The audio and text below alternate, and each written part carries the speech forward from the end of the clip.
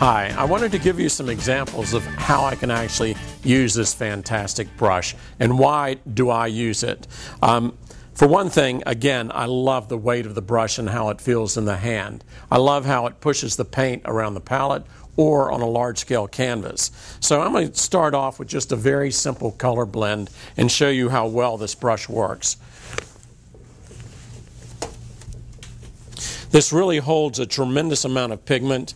I can load the brush up and it'll go for days and days and days, it seems like, before I have to reload the brush. It can really push that paint around.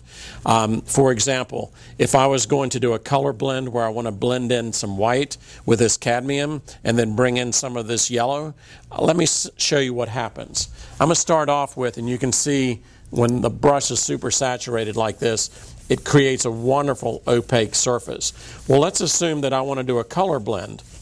Now I'm going to be bringing in some other color, in this case yellow, mixed in with a little bit of white, and of course trying to make sure that I have the same consistency of water to paint that I used previously.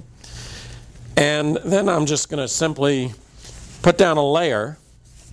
Now watch what happens with this. I'm going to use a figure 8 movement, and then with that figure 8, it's picking up some of the previous pigment and it's naturally integrating. I'm going to over-exaggerate this movement. It's almost like ice skating, but I'm bringing in that top layer into the bottom layer, and it creates a really nice transition here.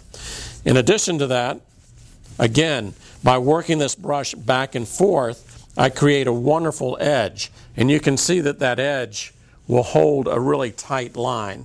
So if I needed to create a fairly small line, even using a large brush, it will do that. It'll maintain that edge. So try it. I think you'll really enjoy this. Thanks a lot. I'm Bob Rankin, and this is my Big Bad Brush.